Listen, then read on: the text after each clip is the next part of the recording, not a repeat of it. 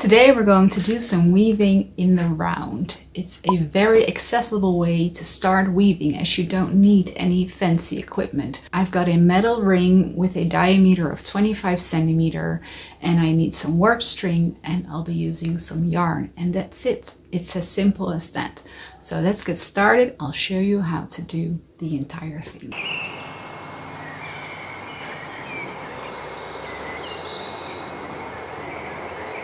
I will start by wrapping the ring with this 5mm cotton string.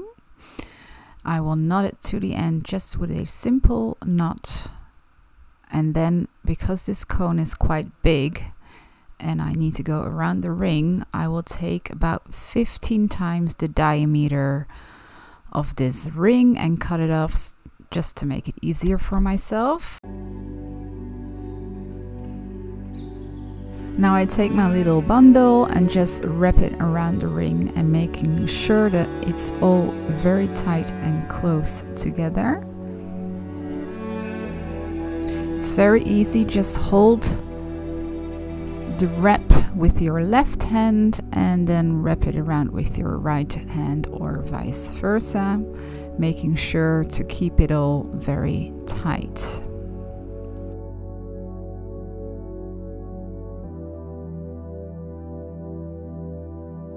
Continue all the way to the end and then cut off the excess string, and then you can knot it together. I'm making 2 knots, first with the left string on its own, and then I'm knotting both tails together. Make sure those knots are not too bulky. So there you have it. This top part can be used to hang your piece when you're done, and it all looks good. So now let's start warping it. I have this cotton string. It's 1mm and it's really strong and it doesn't stretch, which is important. First, knot one end to the ring, make sure it's tight, and then take it across and be sure to be exactly in the middle, and then move on to the other side. So take your cone or your bundle, take it through the ring and to the opposite side. I'm opting to take about 1 centimeter between each warp, but this is something you can choose. 1 centimeter is actually quite small. So take it to the other side again, opposite side, 1 centimeter. Take the cone through the ring to the opposite side, and it's very important to keep tension on this string at all times. So this takes some practice maybe. Take it to the opposite side, 1 centimeter, and just continue all the way around. At the end, my cone is getting too big to go in between the warp strings, so I'm taking a decent amount to make sure I have enough, cut it off, and then continue.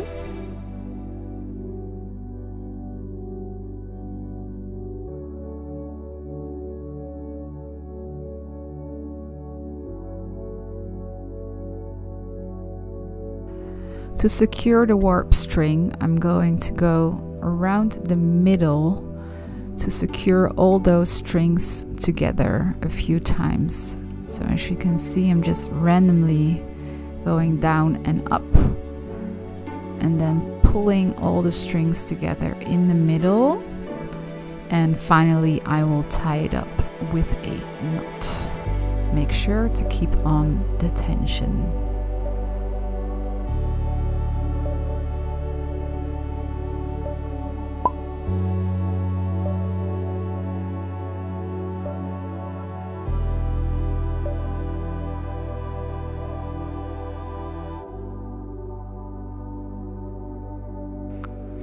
And there you have it, ready to go on to the good part. So I've made a really warm palette with some different kinds of fibers. So some cotton string to make lovely texture, just some white wool from We Are Knitters, This is beautiful guts wool, core spun wool yarn.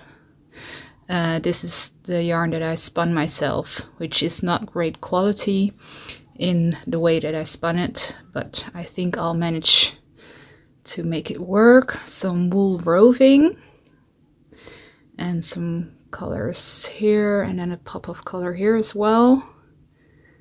And I think all together it's going to be gorgeous. So I've got a few tools, a long weaving needle, a tapestry needle which has a hooked tip, which is very helpful, and I've got my yarn snip. I would like to take a moment to talk to you about today's sponsor, Skillshare. Thank you, Skillshare, for sponsoring another video.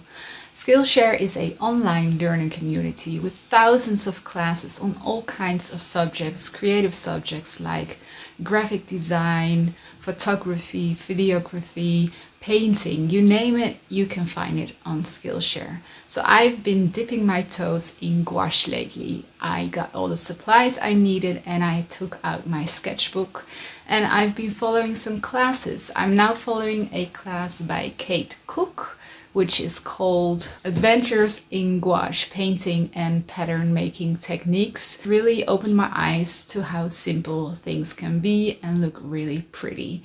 So if you're interested in learning a new skill today, head down to the description box. The first 1,000 people to click the link in the description will get a free month on Skillshare. So now let's move on with weaving. I will start by covering this middle area. So I'm taking a chunky yarn. Simply knot the chunky yarn to one of the warp strings. This knot will be a lovely texturized addition. And then I will go over and under some of the strings. With these chunky yarns, I like to weave very loosely and just go by feeling and what I see in covering up some areas. I've made 2 other videos about weaving and these are on a frame loom, and in these videos I go in detail about the techniques you can use to fill up an area like this. With round weaving the techniques are not very different, so if you want to have in detailed explanation on how to weave, I advise you to watch those videos, they are very helpful. I'm trying to cover up the middle part here, so I've made a little loop and I'm just going around it, making chunky bits of weaving, which will give it that gorgeous texture we are after.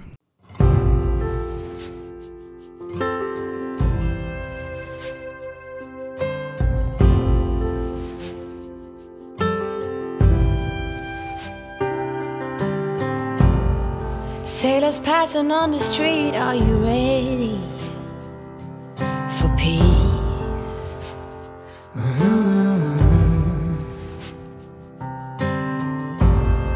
Ships are filling up fast, are you ready for ease?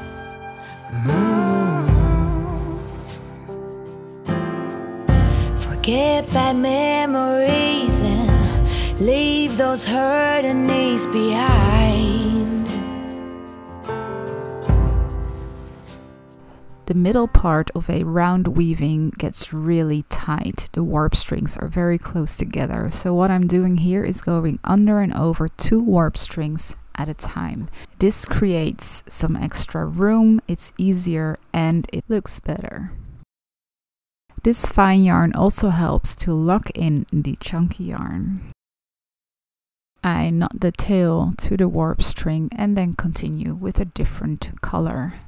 I'm now going for an area with some chunkier white yarn, and I'm just going to fill up this entire weaving with patches of thinner and thicker yarns and also roving. Birds are filling up the sky, are you willing to try?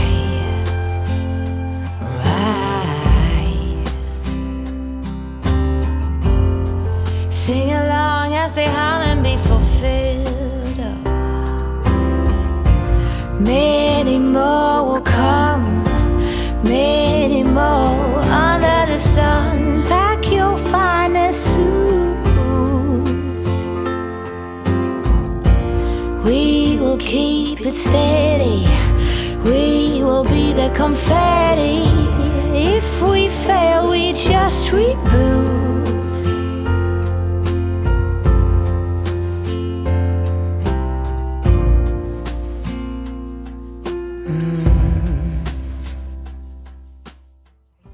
Let's start adding some color. So I've got this piece of roving, which is too chunky for the size weaving we have. So I'm going to split off a smaller piece.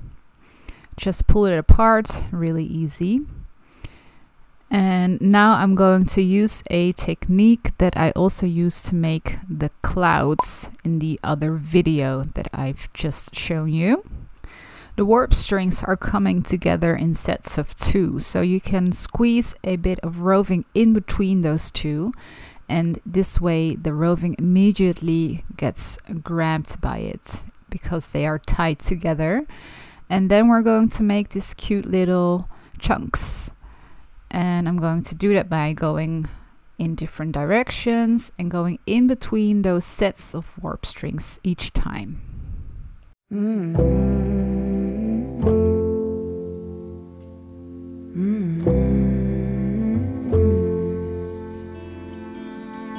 Where is the line between dreaming and feeling blue?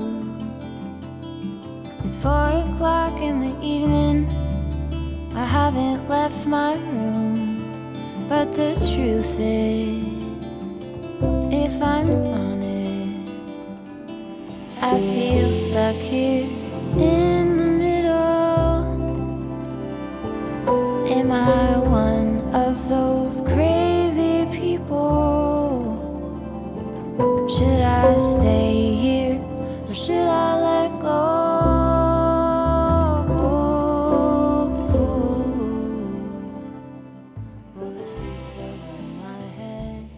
This is one of my favorite materials to work with, this chunky cotton string. By just making knots, I create this gorgeous texture, and it contrasts nicely with the areas with finer yarns. Because it is so chunky, I'm going under and over 2 warp strings at a time. And I also like to make knots and cut it off to create this fun look. So the technique is basically making knots and going under and over warp strings to make sure it's attached to the weaving.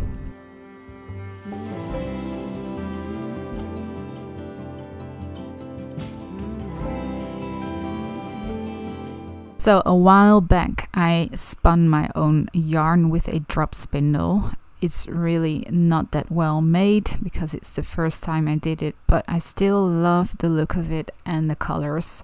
So I think I can make it work. It's really quite fragile, so I have to be very careful moving it up and down. And I'm doing that by splitting the warp strings with my fingers. And I'm just doing a plain weave here, so going up and down in between 2 warp threads at a time to make it very easy on this yarn. And it's got this chunkiness and lovely swirls on its own, so it doesn't take too much to look good.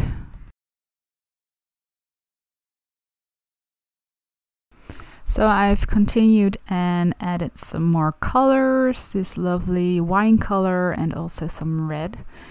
And I'm taking a fine yarn again and going in the middle here. It's a little bit tight. I should have done this before I did the roving part on the right, I think. But still, it's manageable. Going under and over 2 strings at a time and pulling it just bit by bit. And as you can see, I also like to use my tapestry needle as my comb, which is very easy to do. You don't really need any fancy materials for this type of weaving, which is great. So when you're done with an area, you can weave it in at the back like this. And if you do this for every area as you go, then at the end you hardly have to do anything to finish this type of weaving. I'm absolutely in love with this color combination, by the way. So this is where I'm at right now. And at first I thought I was going to do just the ombre in the middle and then leave some negative space around it, but I feel that it would look unfinished. So I started filling up this negative space. So I added some more of this right here, some of this right here. And I'm just going to fill it up completely and probably add some of the darker blue. Also on the other side to balance it out. And I'm really loving the result, guys. It's super texturized and these colors are really yummy.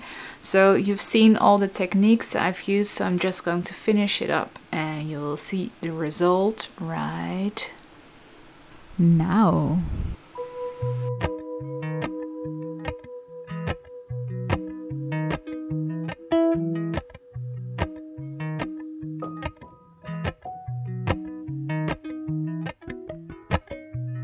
Appalachian sunrise meets my skin.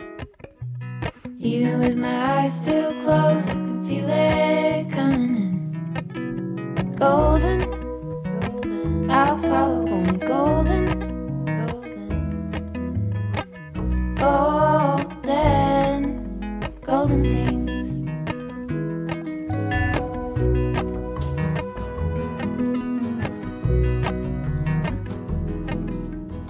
So I hope you had fun. If you want to get started with a round weaving, then you can find a kit in my shop. So head down to the description box where you can find the link to Skillshare and also to my kit. Bye guys!